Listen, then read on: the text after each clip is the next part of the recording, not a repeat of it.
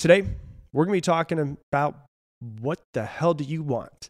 Like, what do you want in this life? What is it that's the thing that you want? And, I ask people this all the time. I'm like, what do you want? And most people are like, I want to be like happy, and I want to be able to have some more money, and like it'd be nice to travel and stuff. And it's so crazy to me that so few people know what they want. Like they kind of have an idea, but there's no real like set, this is what I want. And it's funny because they're not really clear. And then they're mad that they don't have what they want, even though they don't know what the fuck they want, right? Like that's pretty crazy if you think about it. Like you need to know what it is that you want. And the more clear that you are on what it is that you want, the more likely you are to get it, because you can start saying yes to certain things and you can start saying no to certain things that don't line up with it. But the main reason why people don't get what they want in life is because they don't really even know what they want in life. It's like, I always give the example on the podcast of, it's like your mom calls you up before Christmas and she's like, honey, what do you want for Christmas? And you're like, oh, I don't really know. Just get me something, whatever you want. And then you open up your gift on Christmas and you're like pissed that she didn't get you what you wanted. And she's like, well, you didn't tell me what you wanted. It's like, the universe, God, whatever it is that you believe in, is constantly asking you like, dude, what the hell do you want? And you don't know, but you're pissed that you don't have it, right? So like, what do you want? Like, what is the reason why you're on this planet? What is when you die, how will you be remembered? Have you ever thought about that? Like, and it's not like just materialistic or traveling or a certain amount of money, but like, who do you want to be? Like, what kind of character traits and qualities? Like, when people are talking about you at your funeral and the eulogy, like, what do you want them to be saying about you? And can you figure out what traits and qualities and characteristics you want in yourself and be very clear on those and remind yourself of them every single morning so that you can start building yourself more into that person? Like, what do you want? Most people are sitting there like, I don't really know what I want. And because they've been told what they're supposed to want their entire lives. And it's like a skill set, right? It's like maybe you're so numb to what you want and your desires that you don't even know what you want anymore. And it's like going into the gym. You haven't used that desire muscle in a long time. You haven't thought about your own vision in a long time. So you're kind of like, I don't know what I want. Okay, well then let's try to figure out what it is that you want. And can we start to build that into you? Because when you're born, you're a baby, like, you know what you want. When you're hungry, you cry. When you're in pain, you cry. When you wanted affection, you cry. Like, you knew what you want and you were like, give it to me, right? So what happened? What happened to you? What happened to us? Somewhere along the way, we're told, oh, don't be selfish. You want to be president? Oh, that's dumb. No one in this family's ever even graduated college. We don't come from a good part of town. Nobody likes us. We're not educated enough. That's dumb for you to think that you could do that. And, somewhere along the way, we go from believing we can do anything and we can get anything that we want in our life to it's not even realistic to get anything that we want in life. So somewhere along the way, somebody or many people smash our dreams and tell us to be realistic. And just because somebody else had their dreams and their goals destroyed doesn't mean that they have the right to do the same to you. And it's up to us to rediscover why we're here and what it is that we truly want. People say, oh yeah, you want to do that? No. You want to run your own business? No. Get a real job. That's dumb. You don't want to run your own business. Maybe you're, going to go to school and you want to do something cool. Like you want to be a musician, and your mom's like, no, you have to go and you have to be an engineer. And so you go and you be an engineer because your parents told you to, or you're a doctor because your parents told you to. The amount of people that I know that reach out to me on Instagram and they're like, Rob, I feel so lost. I'm 37 years old. I went to school for engineering, or I went to school for nursing, or I went to school to be a doctor, and it's not what I truly want. And I feel lost because my parents told me that's the thing I had to go to school for, and I don't want to do it. And it's so crazy to me and so sad that so many people, I don't want to say wasted, because that's not the right word. You don't really waste years. You just learn what you don't want. But they followed other people's vision for their own future versus building their own vision.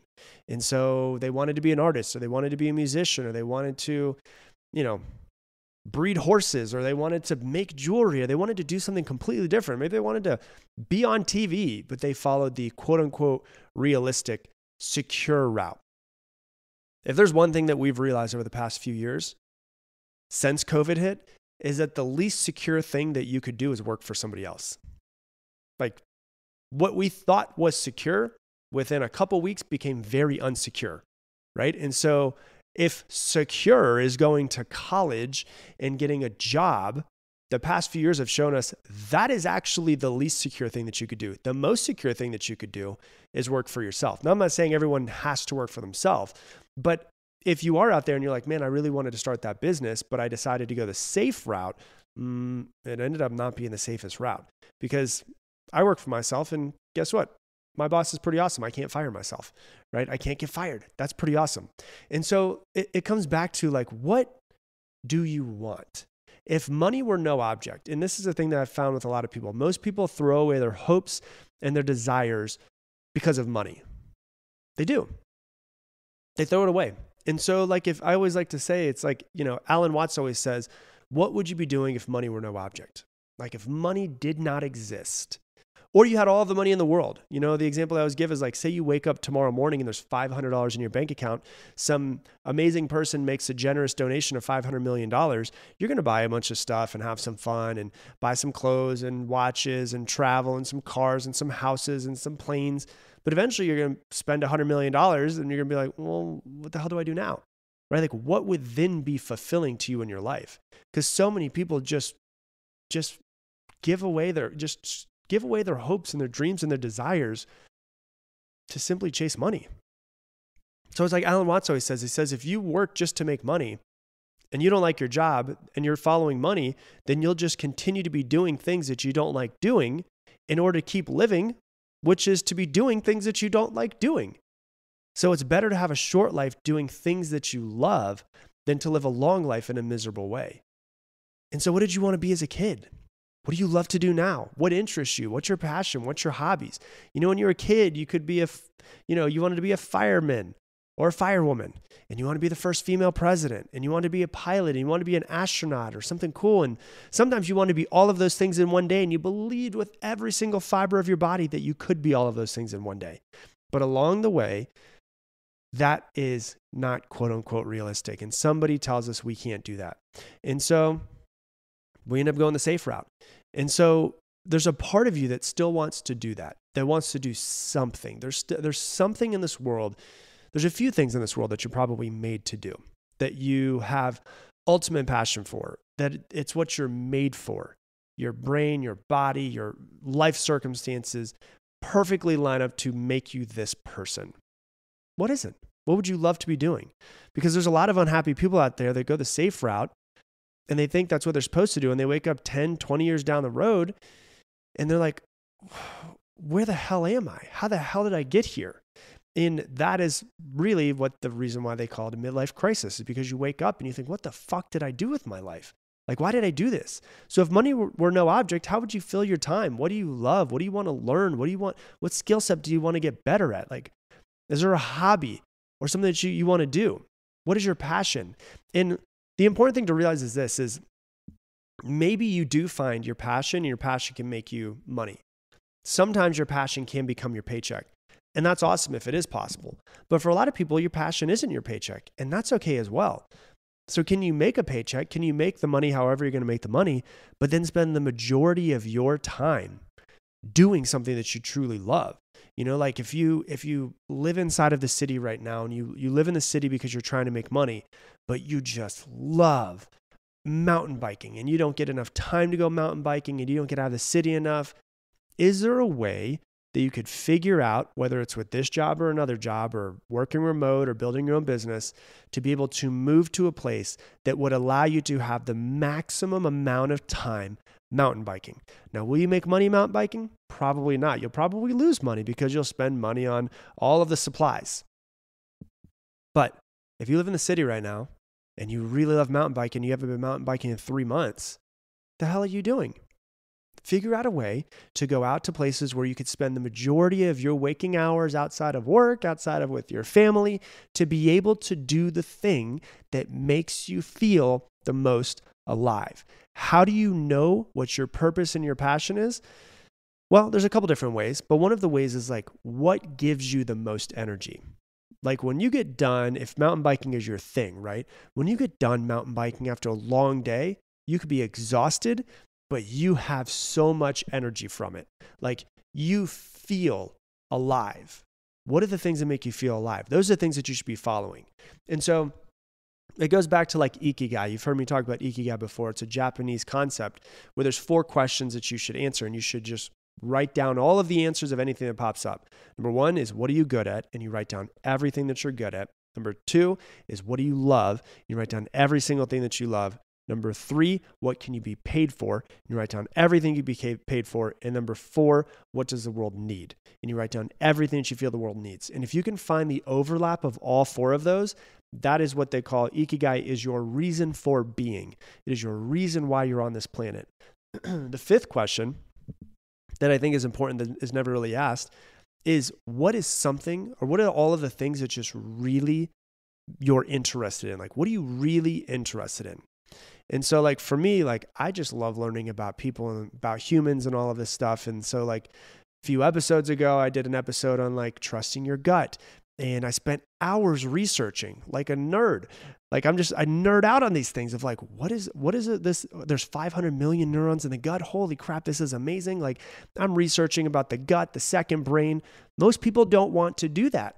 For me, it's just something that makes me super excited. I want to learn more about. And so like, are there certain things that just kind of light you up? And can you figure out a way to make those things your profession? Maybe, maybe not. But you know, it's the way I like to think about it is there's a phrase that talks about the hummingbird and the jackhammer, right? Like for me, what I do now, making this podcast, making videos on Instagram and YouTube and coaching people and doing what I do now, I'm going to be doing forever. Like I have a pretty good feeling this is writing books. All of this stuff is what I'm going to be doing forever. For some people, their passion might be something they do for 3 years, 5 years, and then they go do another thing for 3 years and 5 years. And so the jackhammer versus the hummingbird, this will give a lot of you guys some relaxation into life, is like the jackhammer is a person that knows what they want. They know what it is they're going to be doing forever. That's what I feel like I am. A hummingbird is somebody where you can, hummingbird will go from one flower to another, to another, to another, and they just kind of bounce around flowers. Some people, they have a passion. They're very passionate about something for 3 years, and then they just decide to go to the next thing. And that's fine. And then they go to the next thing, and they go to the next thing. And they just get really passionate about a couple things for a couple years, and then that's just what they do. Neither one is right. Neither one is wrong. It's just really about what makes you feel the most alive. And so what do you want? You want to travel? Do you want to quit your job and backpack Europe? If you have a feeling that you want to quit your job and backpack Europe, I'm telling you right now, do that as soon as possible. In 2012, I backpacked Europe. I quit my job. 2012, I was 26 years old. I was making really good money for a 26-year-old. I was making like $150,000, $175,000 a year. I saved up all of my money for a year, lived as cheap as I possibly could, quit that job, and went to Europe. And what was crazy about it was that I thought, like I had planned it for 6 months, and so many people were like, so what do you do for work? And we talked for a while, and I was like, yeah, but in 3 months, I'm going to be leaving and going to Europe. I talked to so many people and told them that. I'm talking like 30, 40, 50, 60 people over 6 months, told them I was going to be doing that. Older than me, 40s, 50s, 60s. Not one person told me it was a bad idea to leave my job at 26 years old where I was making a bunch of money. Not one person told me it was a bad idea. Everyone was like, oh my gosh, I wish that there was 2 things that I heard all the time. Number 1 was, oh my gosh, that's an amazing idea. I wish that I would have done that when I was your age. That was the first thing I heard a lot. The second thing was, I did that and it was the best thing I ever did. Not one person over months and months and months told me it was a bad idea. I went and did it.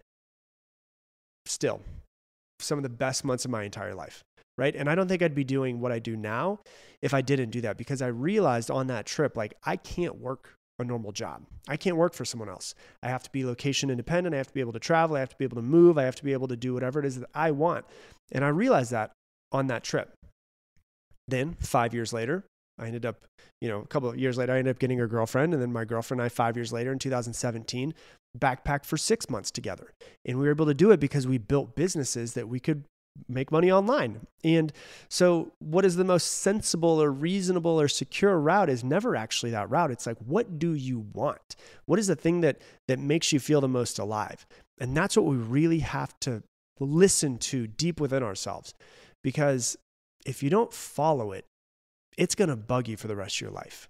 Like if you wanted to go and travel and back out Europe for 3 months and you fast forward 20 years and don't do it now, and you fast forward 20 years, it's going to eat you up inside that you didn't do it. It is never a bad idea to do something like that. And so it's different for every single person listening to this podcast. There's hundreds of thousands of you that are listening to this podcast right now. There are hundreds of thousands of different desires and hopes and dreams and passions and purposes. I'm going to tell you what I tell you all of the time is it's okay not to know what your passion or purpose is right now, but it is not okay to not be in constant pursuit to find that. And so why are you alive? Why the hell are you here? What the hell do you want? You've got to figure it out. You've got to decide what you want, and you've got to put every ounce of energy into it, because the last thing you want to do is not do it and then find out too late that you should have done it.